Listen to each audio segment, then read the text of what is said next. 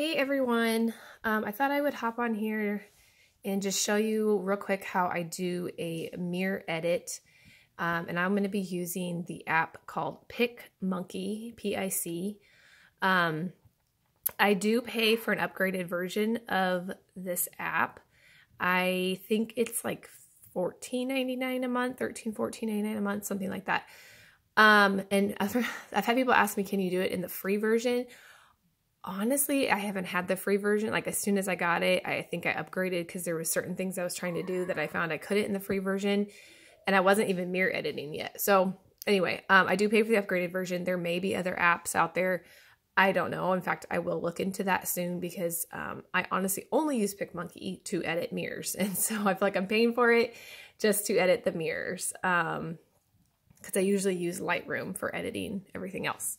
So I'm going to do this real quick here. I'm going to show you an image. So here's what it looks like, obviously. I'm going to click, I've already uploaded my image to PicMonkey.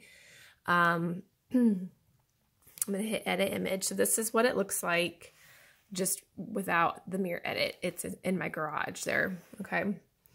And so it's pretty simple. What I'm going to do is you're going to go over here to photos and videos, right over here. Okay, add photo or video. Now you can upload, you can grab an image from Google or somewhere else and upload your own image, but the stock photos here have a variety of great photos that you can scroll through. I use like a brick wall. I'm just gonna type in brick wall here in the search, see if I can find the original brick wall that I used, which was, maybe it was this one. I think it was this one here. So you're just gonna click on it, add image. Okay, so it puts it right over, I'm gonna move this little guy out of the way for a second. You will need that though. Puts it right over your mirror, or your whole photo, obviously. And I'm gonna kind of place it where I think I generally want it. And you can obviously resize this, which is what you're gonna wanna do so it's not so big. And then change the transparency. So over here, this fade, watch, it's gonna fade it out so I can see my mirror. That way I can really decide where I want to place it. I don't really want these chairs in this little, there's like a countertop in the photo. So I'm gonna put it right about there. Again, I'm looking at my mirror as to what I'm gonna see in the mirror. Oh wait, there's another countertop thing. Okay, let's make this bigger. I probably could have grabbed a brick wall without having stuff in it. Okay, so that looks pretty good. And you're going to keep it at that faded because you're going to want to go around your mirror now and erase all of this. So I'm going to keep it at about that transparency. Now over here, you're going to hit your erase, and there's different erasers. There's a circle, a square, triangles. I found a new trick with this one. For now, I'm going to use the circle, and here's what my size looks like. You can go back over to your image. You can see the size. I'm going to make it really big for now, because I'm going to kind of just get all this other stuff gone first. And then there's hardness, size, strength. Hardness is just, I don't know how to explain it. It's more of like how much it's erasing. You want it to erase, all of this. There's like almost like how to explain it? It erases it so it's not so harsh, if that makes sense. That's when you would change that hardness. So it's not such a crisp or not such a clean line. So you just want, if you want like a softer blend, that's when you would decrease the hardness. So for now, I just use that big eraser. Made sure I cleaned up all around the edges here, or the bigger spots, I should say, around the mirror. Okay. Now I'm going to make that smaller, and I want it to be softer. So I'm going to actually lower this hardness down by quite a bit. And I'm going to zoom in. Actually, having a mouse, I don't have a mouse on me right now, but that is going to be much easier. So you're really going to want to zoom in, and now you really want to clean up the detailing around the mirror.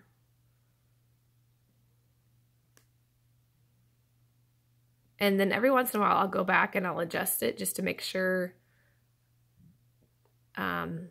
that looks pretty clean. Okay, that I'm not overly erasing. If you make a mistake, like you go like this and you got a bunch of your mirror, you can hit this little undo button down here and fix it, okay? So I'm gonna go back and I'm gonna fade that out a little bit more so I can just kind of see my mirror and see the picture I'm trying to erase. Let's see, good. I'm just gonna do this quickly. I'm not gonna do it just perfect, just so you guys get the idea. This one's tricky because I have these flowers, so I'm going to show you a couple of tricks I learned here in a second. Okay, here's where that triangle eraser is going to come in handy. Let's see, I think I can flip it. You can rotate it. See, that comes in real handy.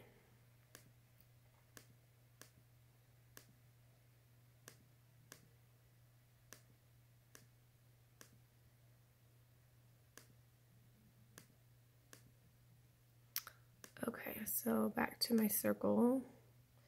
I'm gonna erase everything on here.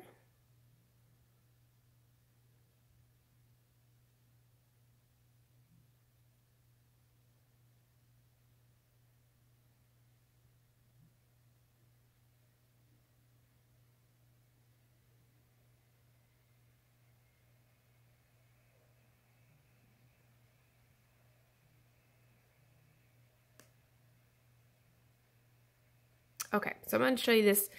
Doing these flowers is very hard. You wouldn't want the circle, you wouldn't want the square. So I use this little guy. It's like a pin, okay? And it almost creates this like,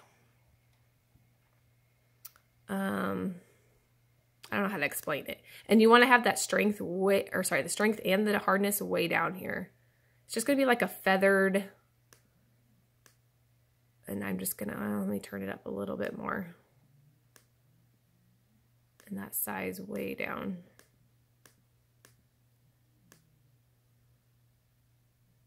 I have to adjust that a little bit more. I'm gonna change my transparency here in a second and see what it looks like. I feel like it feathers it so you can still see the florals. Let's go back to this so we can look at it. See that? See how it's like allowing me to see the florals, but it's not creating these harsh lines around the flower, because it's going to be impossible to go around every single flower, right? So this takes a little bit of time, but this just, like I said, I'm just holding down my mouse and just kind of moving it, or my clicker, I mean, on my computer.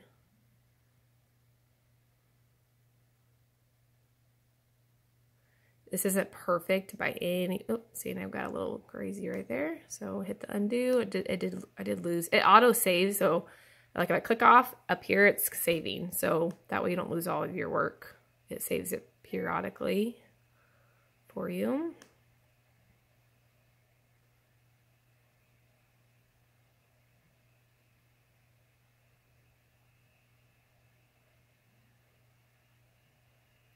Okay, so there you kind of get the gist. I'm just going to end up showing you the after photo, but we'll fade that back out. But see what I mean? So it's not perfect. I can still see some of the brick behind there, but it just kind of simply feathers it. So, you know, when it's zoomed back out, you really don't notice it. So the after photo is, let me see if I can find it.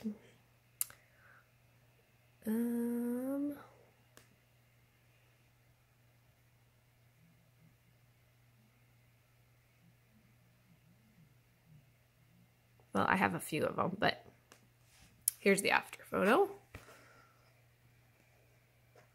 I'll zoom in for you.